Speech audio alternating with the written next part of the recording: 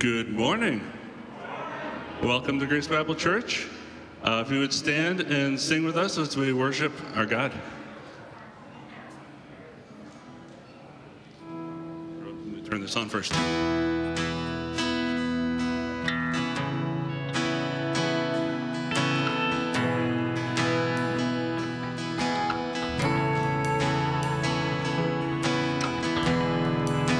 Worthy of every song we could ever sing,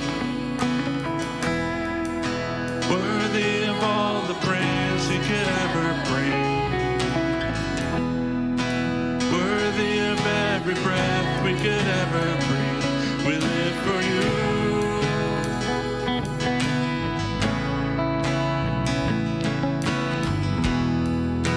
Jesus, the name above every other name. Jesus, the only one who could ever save. Worthy of every breath we could ever breathe. We live for you. We live for you. Singing, holy, there is no one like you.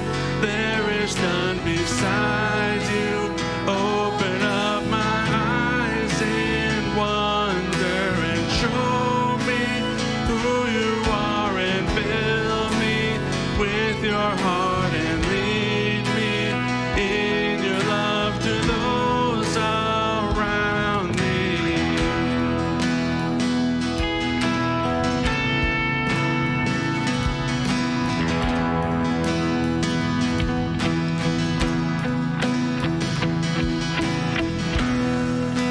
Worthy of every song we could ever sing,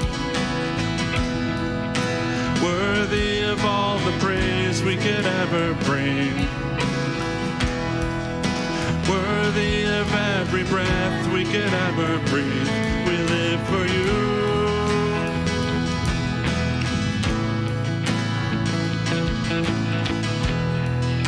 Jesus, the name above every other name. Jesus, the only one who could ever save.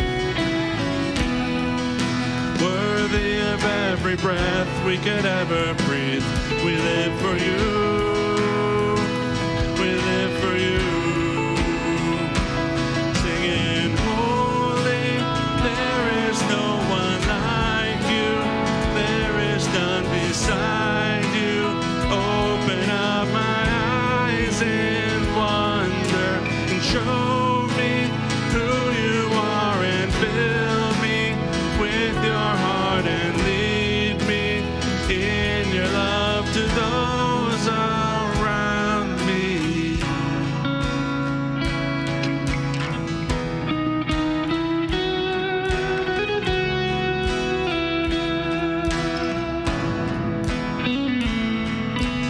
I will build my life upon your love. It is a firm foundation. I will put my trust in you alone, and I will not be shaken. I will build my life upon your love. It is a firm foundation. I will put my trust in you alone, and I will not be shaken. Holy, there is no one like you. There is none beside you. Open up my eyes in wonder and show me who you are and fill me with your heart and lead me in your love to those around me.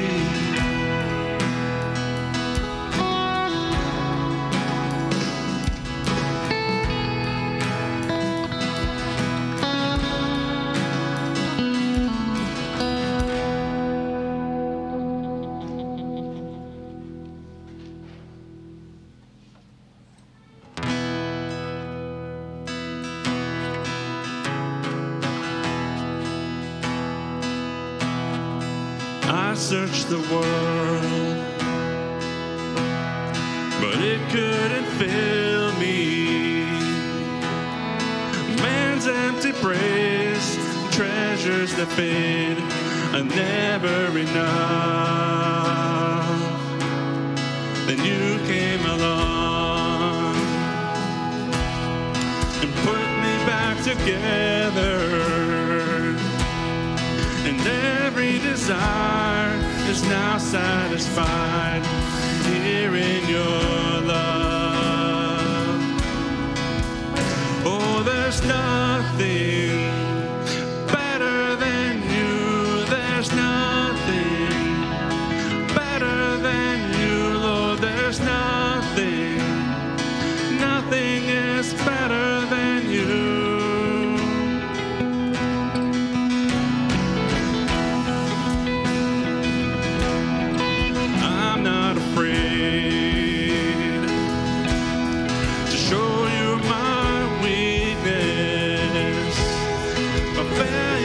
Flaws, Lord, you've seen them all, and you don't call me friend. 'Cause the God of the mountains is the God of the valley. There's not a place your mercy and grace won't find me again. Oh, there's nothing better than you. Oh, there's nothing better than you, Lord. There's nothing, nothing is better than you.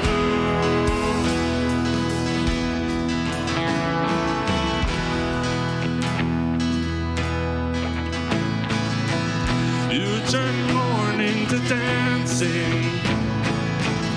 You give beauty for ashes. You turn shame into glory. You're the only one who can. You turn graves into gardens. You turn bones into armies.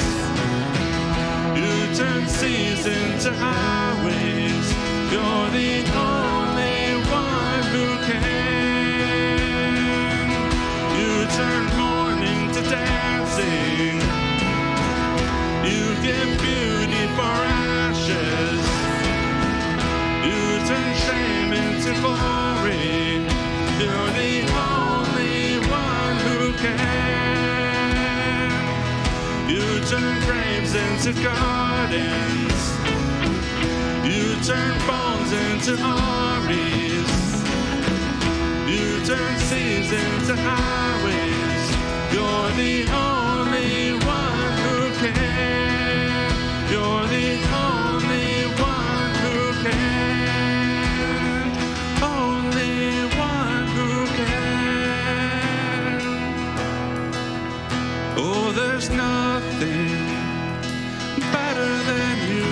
Oh, there's nothing better than you, Lord. There's nothing, nothing is better than you.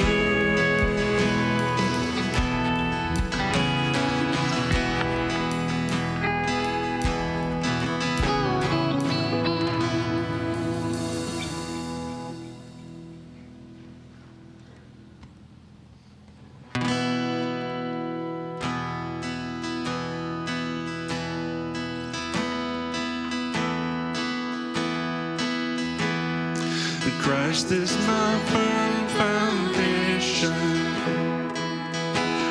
the rock on which I stand when everything around me is shaking. I've never been more glad that I put my faith in Jesus. He's never let me down. He's faithful through generations. Why would he fail now? He won't.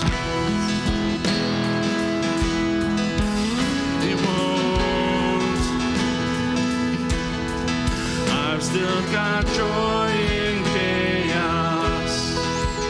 I've got peace that makes no sense, so I won't be going under.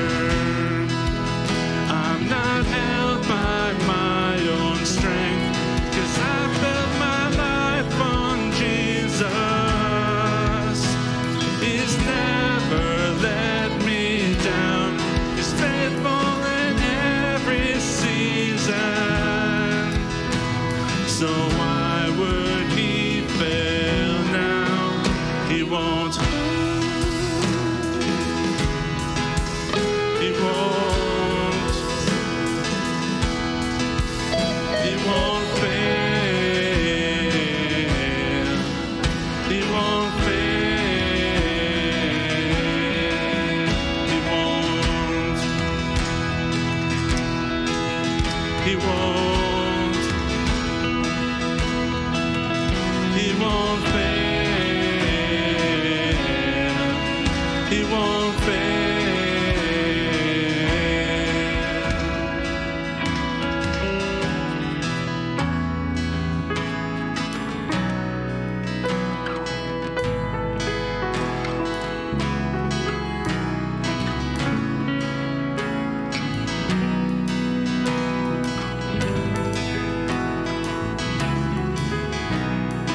Rain came, wind blew, my house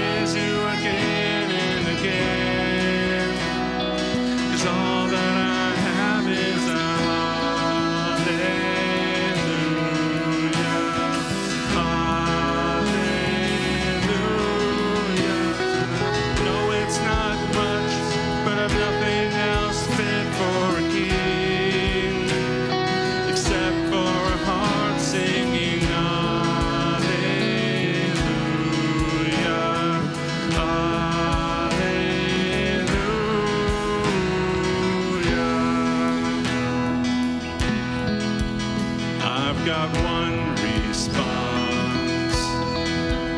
I've got just one move. With my arms stretched wide, I will worship you. So I throw up my hands, praise you again and again. 'Cause all that I have is a hallelujah, hallelujah.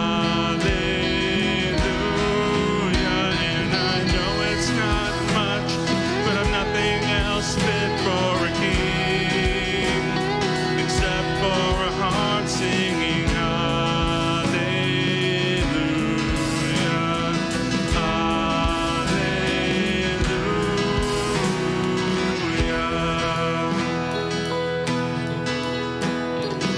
Come on, my soul, don't you get shy on me, lift up your song, 'cause you've got a lion inside of those lungs.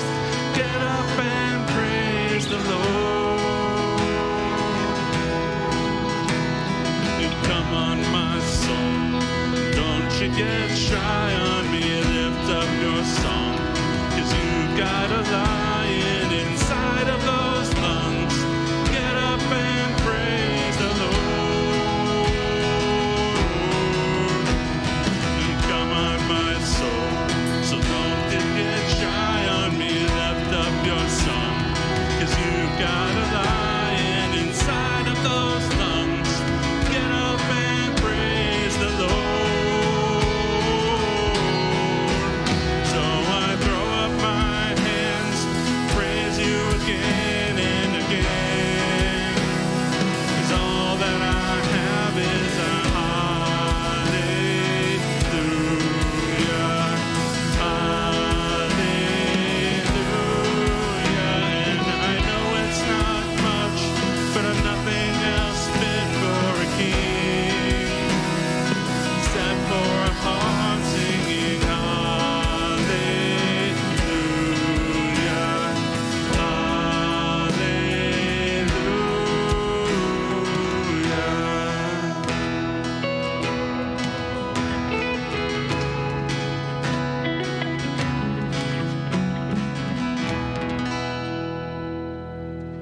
You may be seated. Well, we're very glad that you're joining us this morning. I do have a couple of announcements. I do want to say welcome to all of those that are visiting with us this morning. We have a couple ways to connect with you, whether it's the connection card in the pew or using the QR code that's out on the welcome table to guest connect electronically. The one thing I do want to tell you is that we do typically have welcome lunches the first Sunday of each month. However, this month, since this is Labor Day, we're going to be pushing that back to the next week. So on September 10th, we have our welcome lunch for anyone who wants to just sit and have a conversation with Pastor Josh and I about who we are as a church and some more of those details. So plan on that next week for the welcome lunch. The other thing I want to point is the men's and women's Bible study is coming up very shortly. We all know that Scripture is useful for teaching, rebuking, correcting, and training in righteousness. But at the same time, I think we all have this feeling of, I guess, confusion or maybe a little bit of apprehension of how well we're able to handle those things. And sometimes we just need community for us to be around other believers, to be taught, to be encouraged, to be challenged, to really be disciplined in sticking with Scripture. And our men's and women's Bible study is an opportunity for that. So I want to invite you to join the men's Bible study, men on Thursdays, starting September 7th. So this Thursday, we are meeting and continuing our conversation through 1 Corinthians. So we just want to invite you to come and be a part of that at 7 a.m. Women, yours does not start till September 12th. So not this Tuesday, but the next Tuesday after. Check out the bulletin for details of what you're going to be doing and how to get involved with that. But right now, I'm going to be praying for this morning's offering as we are doing this as an act of worship. This is something you can do by giving online. You can also give with the offering box in the back. But let's pray for this morning's offering. Dear Heavenly Father, we just thank you so much for this moment that we can pause, we can sing, we can worship together. and remind ourselves that we are able to have so much gratitude, that we are able to be so thankful for what you have given us and what you do for us. And I pray that this doesn't just be a moment on a Sunday morning where we're thinking of this, but it reminds us of how we're supposed to live through our day-to-day lives this week.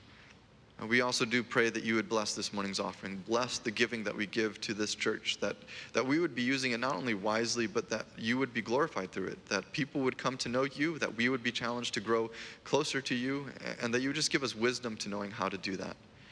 And we also pray for Pastor Josh as he as he presents the word that you laid on his heart. I pray that it would be something that challenges us and how we are to navigate our world when there are so many things that try to distract us. I pray these things in Jesus' name, amen. All right, kids, you are dismissed for Children's Church. Well, and good morning, everyone. There's more people here than I thought there would be. It must be the high gas prices. That's why you're all here. No, you just wanted to be at church, right? Yeah. There we go. Okay. Robbie Heath, come on up. Before I get into the message for today, we have some missionaries here today. And Robbie and Tegwin Heath are missionaries in Kenya, Africa. And they're passing through on their worldwide, maybe United States tour on furlough. And we have the privilege of having them share their ministry with us. So I'm going to hand this over to Robbie for just a few minutes. So let me pray. Dear Lord, thank you for Robbie and Tegwin and what they're doing for you in Kenya. And I pray that today they might be encouraged by spending time with us, and that we might be encouraged by the commitment that they made to serve you in this calling in Africa. So just be with Robbie and Tegwin, and right now as he presents his ministry, and may we support them in any way we can. In Jesus' name we pray. Amen. Thank you, Pastor. There we go. Okay. So my name is Robbie Heath, and I'm here today with my wife, Tegwin, who's up here singing, and my son, Vernon, and two daughters, Vesper and Vivian. And so we are missionaries in Kenya, East Africa, and we are with Things to Come Mission. We are part of a Team East Africa, which we serve in Rwanda, Uganda, Ethiopia, and Kenya. And so one of the stories from 2019, when we were in Kenya, when we first got there, 2019, we were planting a church in Kayole, which is a slum just really close to the capital city of Nairobi. And it's about 1.3 square miles, so pretty small. And according to the internet, it says 200,000 people. So I don't know how that works, but that's what it says. I don't know. And I'm sure it's not a exact 1.3 miles. Maybe it's bigger or I don't know. So it's a place. We were planting a church, but it's a dark place. There's so many. There's poverty. There's gang violence. There's theft, also kidnapping, prostitution, and a lot of alcoholism. And so this was a place that needs Jesus. And so there was one point that I was walking down the road. I was late for an appointment with the pastor of the church, and as you know, Americans, we don't like to be late. So anyway, I'm rushing down the road, and I hear behind me someone calling out, "Mzungu, Mzungu, where are you? You know, stop, talk to me." And it's a slang for white man. Stop, talk to me. So I turn around and I look, and there's 4 bodybuilders who are sitting there, kind of like Colin over here, just sitting there like I'm going to beat you up. And so I turn around and I talk to these guys, and I'm kind of scared at first, like what's going on? And so anyway, I share the gospel with them, because what else do you do when you're put in a situation like that? And so I share the saving gospel of Jesus Christ, and their response was interesting. They asked, "Okay, so if I become a Christian, how many wives can I have?" So okay, these guys aren't serious. So let's move on. So I said, I need to go and go to the church, and they say, we'll take you. We'll escort you. I thought, this is interesting. This could go really badly. Anyway, but it was fine. We introduced him to the pastor, and anyway, this man here on the screen is named Wilson, and he was one of these men. He came back for a Wednesday night service that evening, and he heard the gospel again. I think he was more sober at that point, and he accepted Christ as his Savior, and he has been a faithful member of the church. And he has been part of the growth of this church, which is focused on sharing the gospel with a dark place, and following up with these people who need Jesus. And so, also in 2020, the next year, we started Kenya Grace Bible Institute. This is a Bible school that is dedicated to teaching the Word of God to future pastors. So this here is the Bible school on the bottom. My family, we built an apartment on the very top that will go to be staff housing when we leave. So we're very, very thankful that we were able to do that. Kenya Grace Bible Institute, we train people who will then train other people, right? That is our motto, is 2 Timothy 2:2, training faithful people who will then train faithful people. We have 3 graduates. From left to right, we have Francis, Bonfis, and Solomon. Francis is one of our teachers. He went through the 3-year program, and he has returned to teach at the school. So that's why I'm able to be here, is because we have a new teacher. And so Solomon, he's a pastor on the shore of Lake Victoria. And so we are very happy with the success so far. We will be returning in December in time for another graduation, and so we have high hopes for the replication efforts. Okay, and so when we go back to Kenya, we are going to be working again with the KGBI, Kenya Grace Bible Institute. This here is Pastor Titus Kivilu. He's the principal. He does a lot of the administrative work also, as well as teaching. So I will be working with him to make the Bible school more sustainable, and so they are less reliant upon outside help, as well as training up teachers and administrative people. We are also going to be working with the church planting and mission departments. This here is Peter Kagwe. I'll be working with him to strategically plant churches in places that need a church, and places where it's dark and need the light of Christ. And also working with the church in laying the groundwork for TCM, Things to Come Mission, to partner with Kenya to reach out into the countries that are around. So in Things to Come Mission, we have a strategy, which is a TROAS strategy. I have a pamphlet in the back. You can learn more about it. We target a country, we target a city, we target a people, and we plant a church. We train the leaders of that church, and we release the work to the people. Okay? We release it to an indigenous church, right? The people who will carry it on. And because a missionary is only there for a short time and will be gone, right? And it has to be left with people from there who can carry it on. And so after that, then we partner with that church to reach out into the regions that are beyond. At Things to Come Mission, we are preparing people for Christ's return. It's coming soon. We're excited about it. And we are out there every day trying to share with people that it's imminent. It's coming, and we are wanting them to come with us. And we are eager to partner with you to reach the regions beyond, right? That is why I'm here. We're partnering together with you to reach out. And so please go back to our display in the back on your way out. Pick up a prayer card, pick up a Heath bar, because my name is Robbie Heath. So you can there's a lot of people here today, so maybe I'll have to refill. That's okay. Take one, though.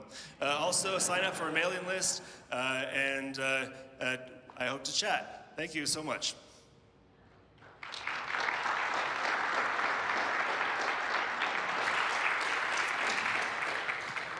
Thank you, Robbie. Thank you, Tegwin, for being here. And I think I already ate all the Heath bars, but, you know, there's a grocery store around here somewhere. No, I'm kidding.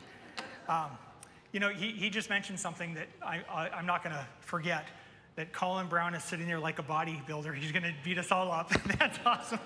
I'm never going to forget that. But he said that Christ is coming back. We need to live knowing that Jesus Christ is coming back. And that's what our message is for today. So that kind of worked well for these to kind of go together.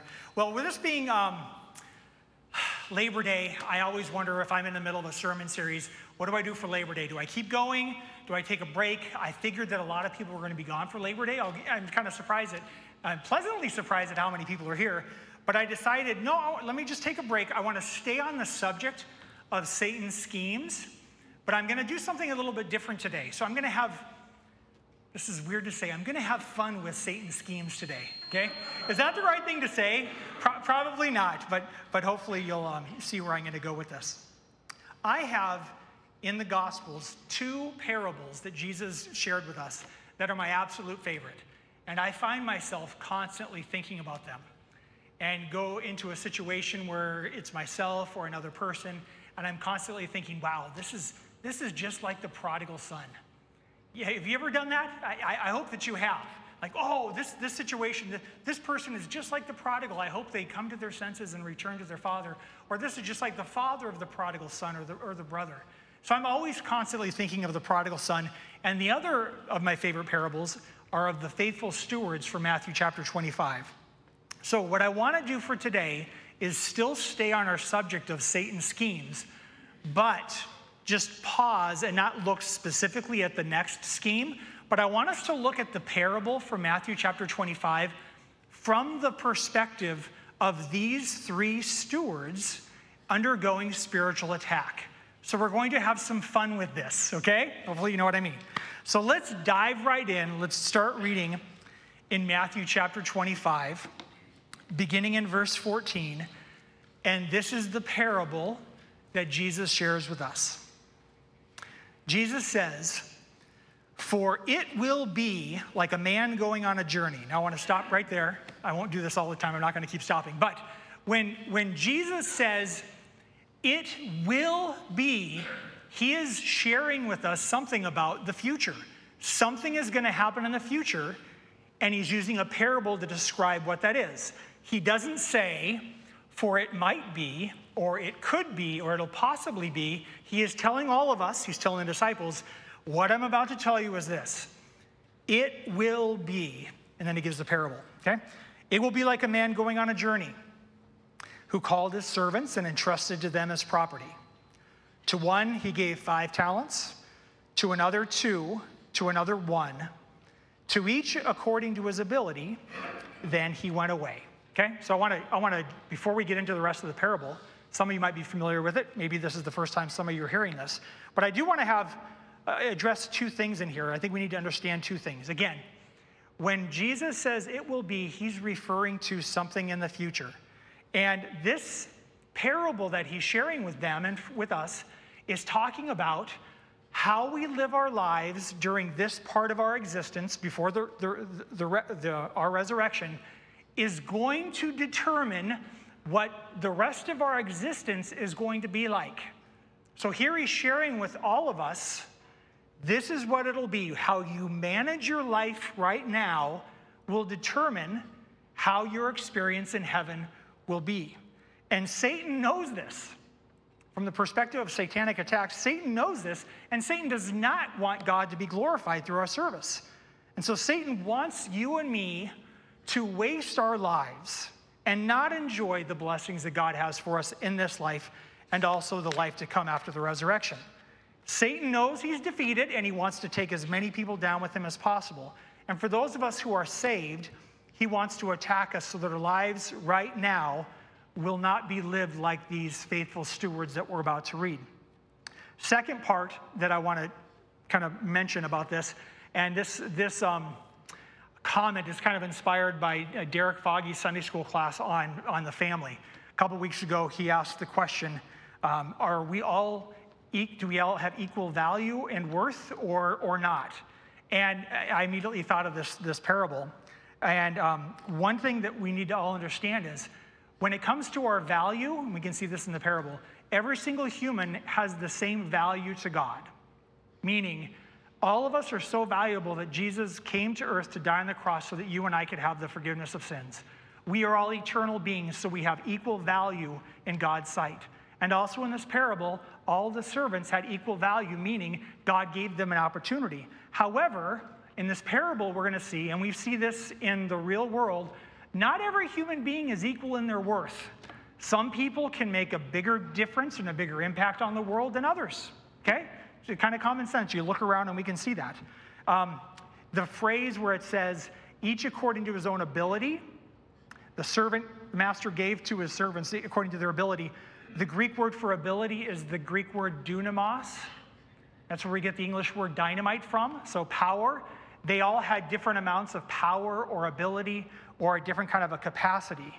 And not every person on this earth has the same amount of power or capacity. This is kind of common sense.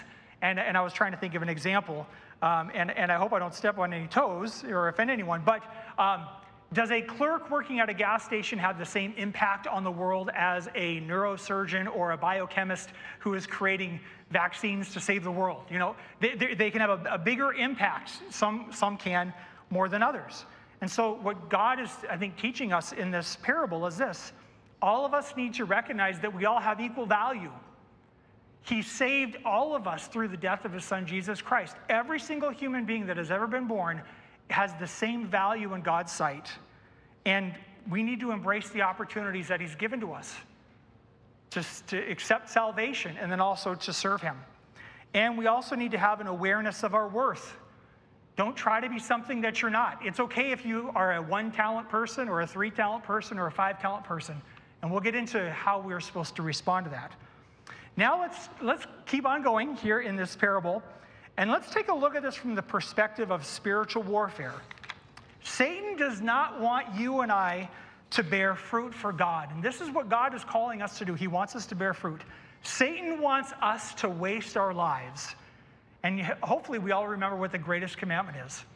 The one thing that all of us should be doing as we live our lives is to love the Lord our God with all of our heart and soul and strength.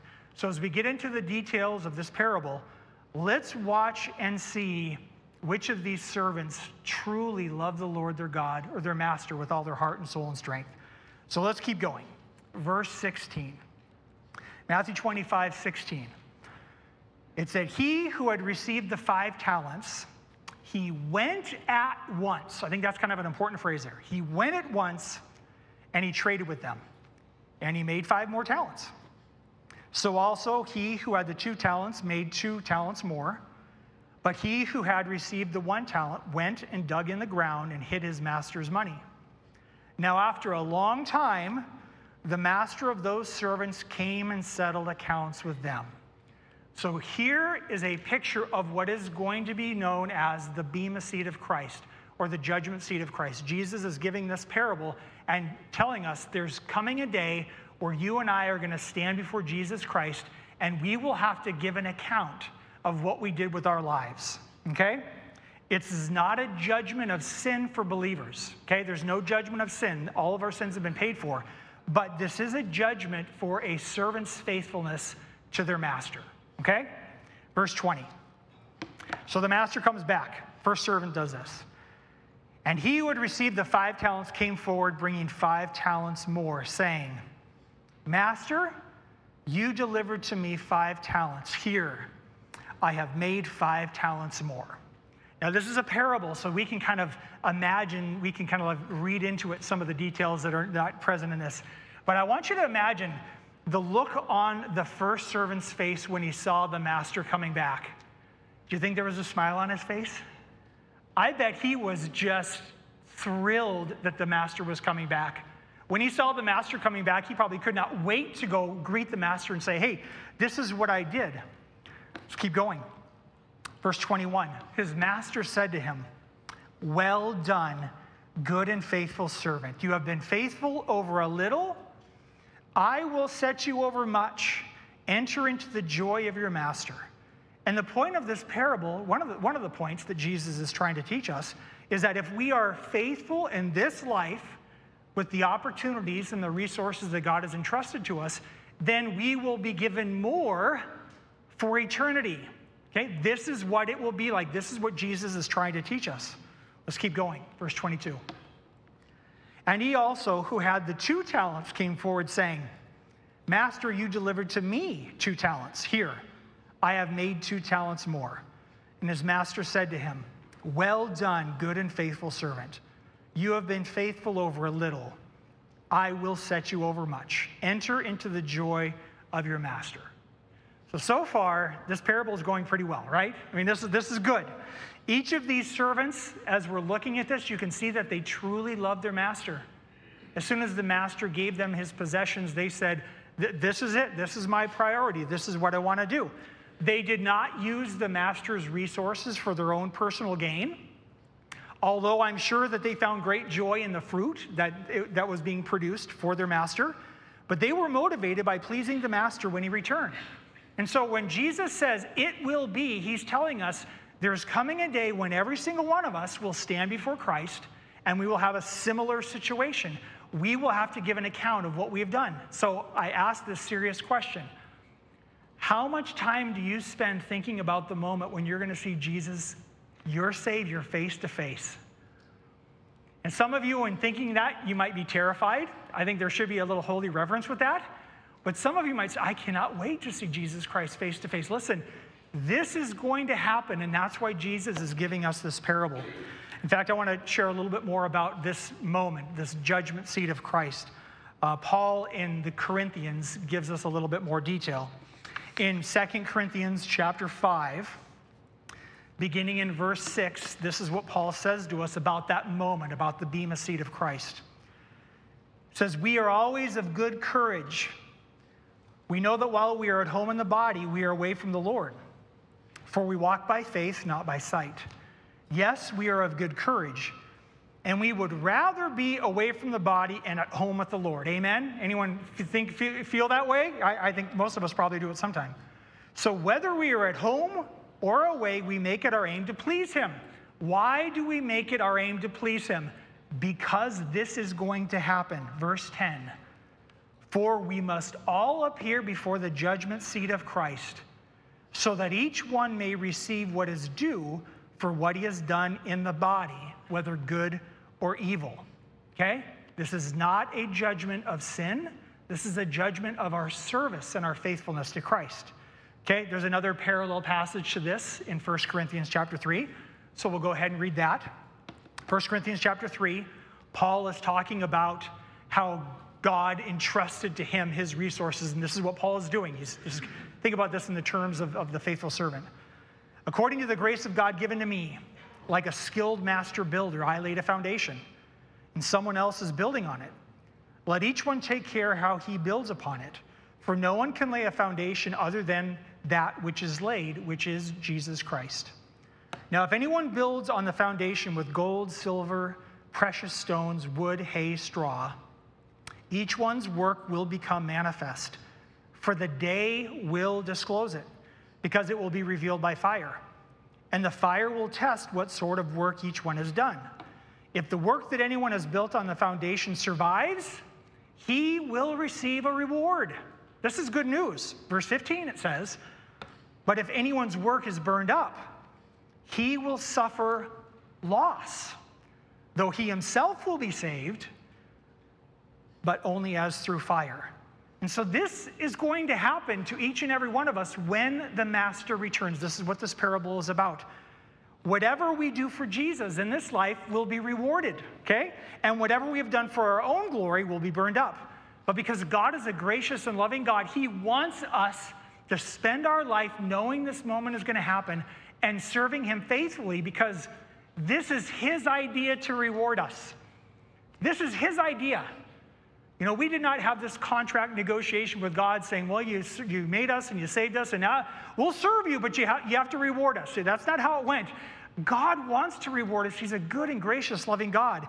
And God wants us to share in his joy. Satan wants us to be oblivious to this fact. So he attacks us so that we will waste our lives. So, okay, back to the parable. We have two great examples of servants who did not waste their lives. They were motivated by their love for their master. The master gave them his possessions. They went at once. They went to work. But the third one did something different, okay? So let's take a look at the third servant. And what I want you to do, okay, this is what we're going to have fun with this, okay? I want you to look at this through the lens of Satan's schemes. And we're going to look at each four one by one and see if we can see Satan's schemes at work in this third servant, okay? Verse 24. Matthew 25:24. He also had received the 1 talent, came forward, and he said, Master, I knew you to be a hard man, reaping where you did not sow, and gathering where you scattered no seed. So I was afraid, and I went and hid your talent in the ground. Here, you have what is yours. But his master answered him, You wicked and slothful servant, you knew that I reap where I have not sown and gather where I scattered no seed. Then you ought to have invested my money with the bankers, and at my coming I should have received what was my own with interest. So take the talent from him and give it to the one who has the 10 talents. Verse 29.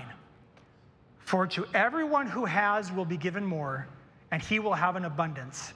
But from the one who has not, even what he has will be taken away.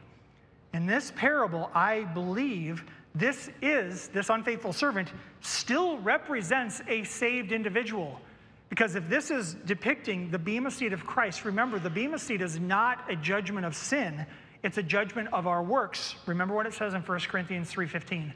It says, if anyone's work is burned up, he will suffer loss. Did the third servant suffer loss in that parable? He did. Whatever he had was taken away from him. Though he himself will be saved, but only as through fire. Okay, so what I want to do right now, this is fresh in your mind, and I kind of wish this was in a Sunday school setting so we could have a lot of back and forth and ask you for your insights.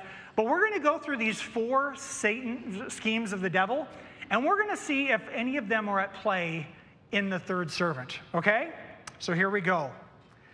Of these 3 servants, which one was distracted? Obviously the third servant, right?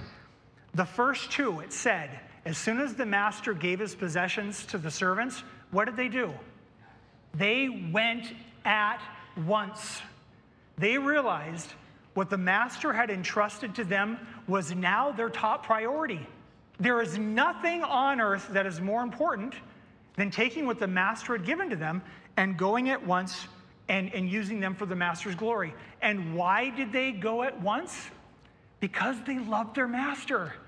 They did this because they loved their master. They wanted to please their master. They realized that their master's priority was more important than theirs. You know, there's a few other places in Matthew where God talks about his redemptive work in the world and how when a person discovers it, it rearranges all their priorities. As soon as they realize what God is doing in the world, that we can have redemption and that we can serve him, everything in the past is set aside. Maybe not completely discarded, but new priorities come into your life. I want to read from Matthew chapter 13. Jesus is saying, the kingdom of heaven, okay, think about, this is the future, this is our future. The kingdom of heaven is like a treasure hidden in a field, which a man found and covered up. Then in his joy, he goes and sells all that he has and buys that field. It's like he realizes what God is doing in the world is more important than anything else that I've been engaged in. I'm going to get rid of that, and I'm going to do how God is at work in the world. Verse 45 says, again, the kingdom of heaven is like a merchant in search of fine pearls, who on finding one pearl of great value, he went and sold all that he had and bought it. So in this parable here in Matthew chapter 25, the third servant, when he was given the master's possessions, he didn't respond the way that the first 2 did. The first 2 said, oh boy, my new priorities, this is what I can do.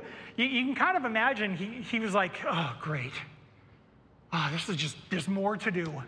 You know, What am I going to do with all the stuff that I've been doing? Now I got to do this as well? Why did he respond that way? He was distracted. He was distracted. There was something more important in his life than his master's work.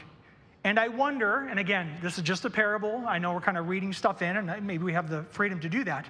But what could have possibly been more important to the servant than serving his master? He thought there was something more important until the day when the master came back. But he was distracted. He had put something above his master's purpose. And a couple weeks ago, when we talked about the scheme of distraction, I asked this question, and I think it's appropriate to keep asking this question. Are you distracted? Is loving the Lord your God with all your heart, soul, and strength the number one priority in your life? Or have you taken anything and put it above that? This is how Satan works. This is Satan's scheme. And so here we can see, I think, some distraction taking place in this servant. Okay, let's move on to the second one, division. This is what we talked about last week. Of the three, you might see a theme here. You might see where all these questions are going. But of these three, did any of them seem as if they didn't imagine themselves to be a partner with their master? Of course, the third servant, right? I think that's going to be the answer for all of these. You know, last week I brought up 2 ways that Satan tries to cause division between people. And there's 10 or 15 or 20, but last week we looked at 2. And I suggested that anger and apathy are 2 ways that God or Satan tries to get us to disassociate with each other and really destroy the unity of the Spirit. Anger is when we are so offended by others, we just kind of write them off. And apathy is we just look at somebody and we say, I just don't care. You can't do anything for me. I don't want to do anything for you. Which one in this parable had apathy? Can you see that in his life? He got the master's possession and he just said, I don't care. I don't care what you've given to me. He didn't consider himself, first and foremost, to be a partner with his master. He didn't care about his master's possessions. He was distracted. And he did not experience unity either with his master or with the other 2 servants. I think the other 2 servants, again, this is a parable. I was wondering if the other 2 servants, when they got the master's talents, if they stayed in contact with each other. And he said, hey, I tried to do this and it worked, and I tried to do that and it didn't work. Oh, that's a great idea. Hey, well, I did this. And they were probably working together. They're not in competition with each other. They're on the same team. They serve the same master. They had unity between each other and between themselves and the master. And the third one had no unity between himself and the master and the other 2. What about deception? Okay, and I know we haven't talked about this, but I think all of you understand what deception is. Who had a wrong understanding of who his master really was? The third servant, right? Now, we're going to look at this in greater detail next Sunday. But when it comes to deception, Satan tries to deceive us in a number of different ways. He tries to convince the world of a complete untruth. He tries to convince the world that there is no God, there's no need for salvation. But Satan also tries to deceive believers by getting us to focus on or only believe part of the truth and not understand the full truth. But for us to live and to produce fruit for our master, we need to have a full and complete understanding of the truth in order to overcome deception. So this is what the third servant thought of his master. Let's read this again. Matthew 25:24. He also had received the 1 talent, came forward and said, Master. He says, Master, I knew you. So now he's kind of sharing with the master, this is how I view you in my mind. This is who you are to me, right or wrong, this is who you are. I knew you to be a hard man, reaping where you did not sow and gathering where you scattered no seed. So I was afraid and I went and hid your talent in the ground. Here, you have what is yours. Now here's the thing is, the third servant wasn't completely wrong. The master was a hard man. He had standards, okay? He required obedience. But why didn't the first and the second servant focus on the harshness of the master, and why did they focus on sharing in the joy with the master? They focused on the joy because they knew their master. They knew him fully, not in part. They knew him fully. So the third servant only focused on the standards of the master. And this is a great example of what deception looks like for us today. Satan wants you and I as believers to have a partial understanding of who God is. And for many of us, we fall into deception when we deny God's goodness. A lot of us will look to God and say he's a harsh God, and that's where legalism comes in, and there's no joy for people who are caught up into legalism. And the other side are people who say God is just a God of love, and they will deny God's holiness. God is both. He is a loving, gracious, mercy God, but he's also a holy God. And for us to avoid deception, we need to know both of those things, okay? Well, a little bit more on that next week, okay? That wasn't the sermon for next week. You still have to come back, okay? Fourth one, discouragement. Of these three, which one was discouraged, okay? I mean, we're batting 1,000 here. The third one is a really great example. Now, we haven't looked at discouragement yet, but the bottom line for Satan's attack on us in this area is he tries to rob us of where we find joy and satisfaction and fulfillment in this life. And if we look for joy and satisfaction and fulfillment anywhere other than in the joy of the Lord, you and I will be discouraged. We will be discouraged. Joy is the opposite of discouragement. And one way Satan tries to discourage us is by getting us to compare ourselves with other people. Have you ever done that? Of course we do, right? How did that go? Usually not well. You know, usually when you compare yourself to somebody else, you get discouraged. And also, he tries to discourage us by making us afraid to fail. You look at something and go, I can't do that. I'm not going to. And then we get discouraged. Now again, back to the parable. This is just a parable, but I want us to think about this kind of from a real world perspective. I think these three servants knew each other, okay? I know it's Christ's parable, but in my mind, my scenario, I see that they all knew each other. And the third servant, he knew he wasn't as smart as the first and the second servant. And that discouraged him. And he looked at them and said, oh, great. Here we go again. They're going to go out there. They're going to be a raging success. And I'm going to go out there with my one talent, and I'm going to fail miserably. And maybe by comparing himself to them, he thought, I'm going to be a failure. And so he said, I think it might be better to not even try. Because if I don't even try, then I can't fail. And if I don't try and I don't fail, that's better than failing. And so he was discouraged. Satan attacked him, and he was discouraged. And I think Satan tries to do that with us, to get us to focus on the wrong things. But the truth of this parable is, the servants weren't in competition with each other. They were on the same team. They were not in competition with each other. And you and I, we're not in competition with each other. We're on the same team. We have unity with each other, okay? That's how Satan attacks us. The second thing is, the master was only requiring one thing from his one thing from his servants. And it wasn't success. And I know in the parable, there was some fruitfulness, there was some success. But the one thing that the master required of his three servants was to be faithful. To just be faithful. He didn't require them to be successful. He just wanted them to be faithful. Again, I love this parable. I'm probably going to preach on it again. There's probably 50 sermons that you can preach on Matthew chapter 25. And a couple years ago, we were in a Sunday school class, and somebody brought up an example of this parable. And so I'm going to kind of take that idea, and I'm going to run with it. So one way we can kind of look at this parable using a modern-day life example would be this, okay? Kind of helps us to put this in 2023 perspective.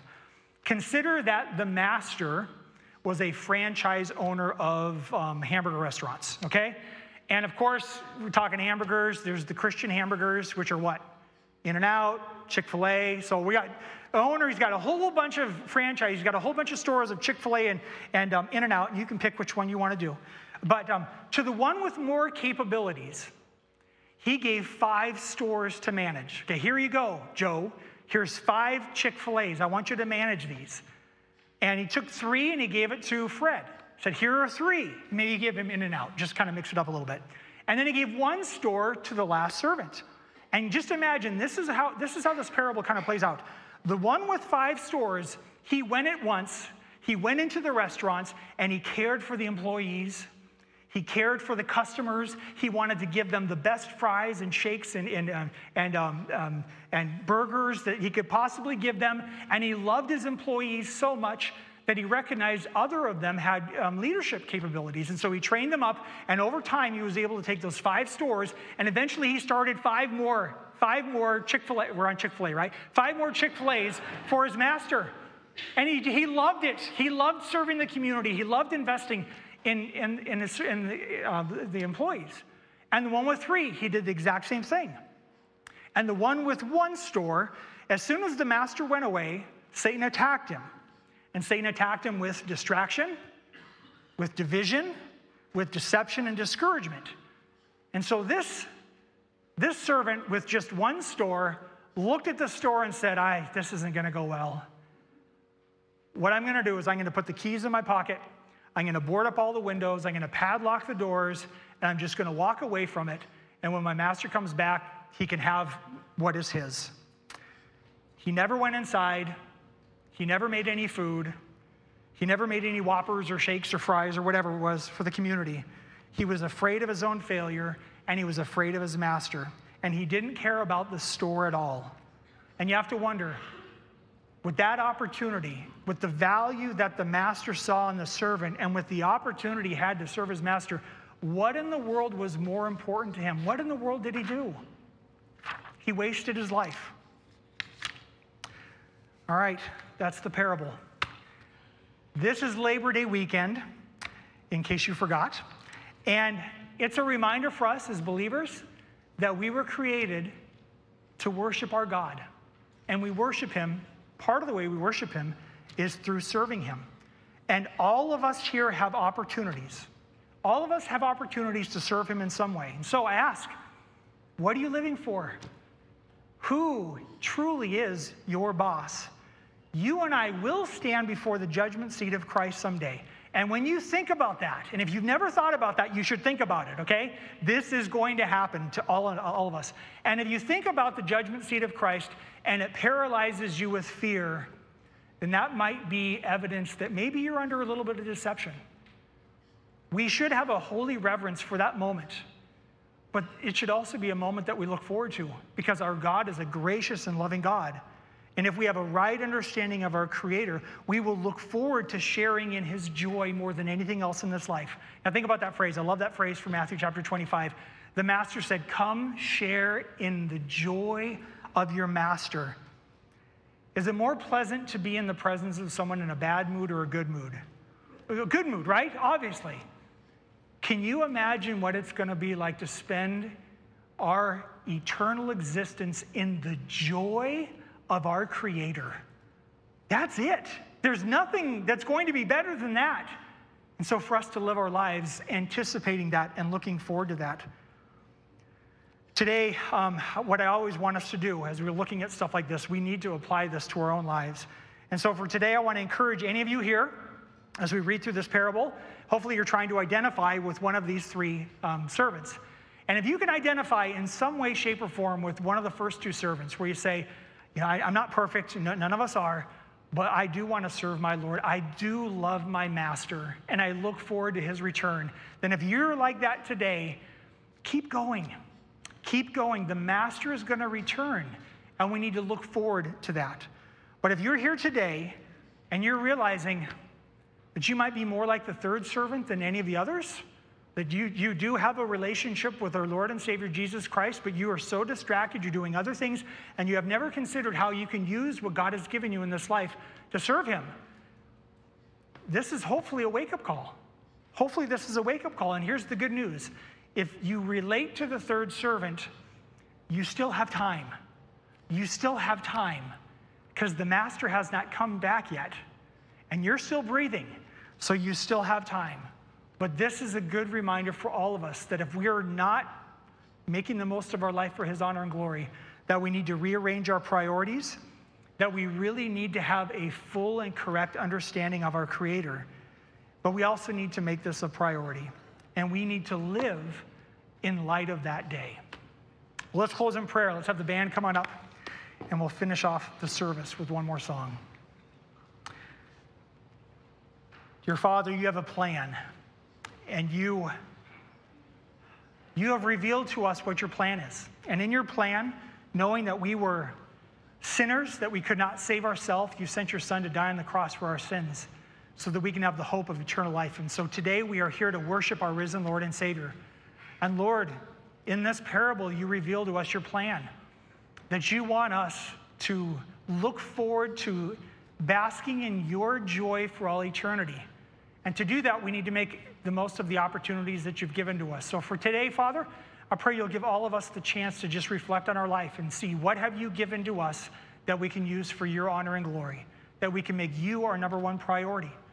And if any of us are here and we're realizing that our priorities are messed up and we're more like the third servant, help us to take today and say, I need to make a change. I need to serve the Lord. I need to make sure that I'm loving the Lord with all my heart and soul and strength. And Lord, I pray that not only for us as individuals, but also for us as a church, we have to have our priorities straight. We have to have a full and correct understanding of who you are and what you have called us to so that we don't waste our time and get distracted. Thank you this morning, Father, for the opportunity to worship you and hear our voices one last time as we worship you. We love you, and we pray this in Christ's name. Amen.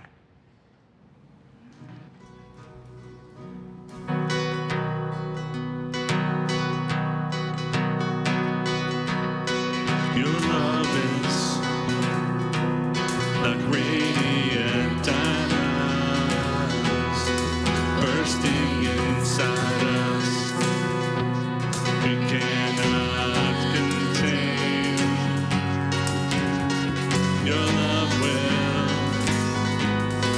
surely come find us like blazing wildfires, singing your name. God of mercy, sweet love of mine, I have surrendered to your design.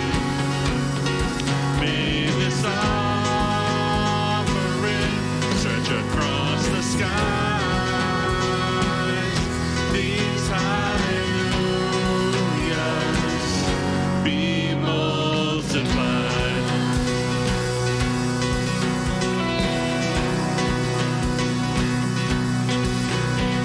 Your love is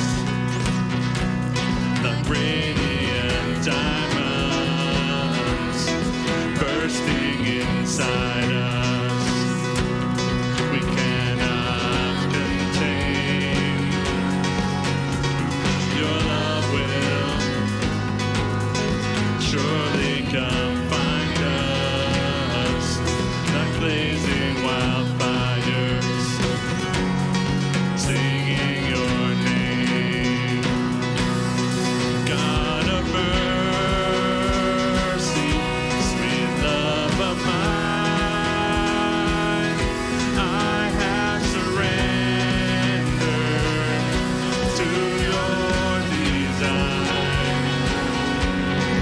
May this offering stretch across the skies. These hallelujahs be multiplied.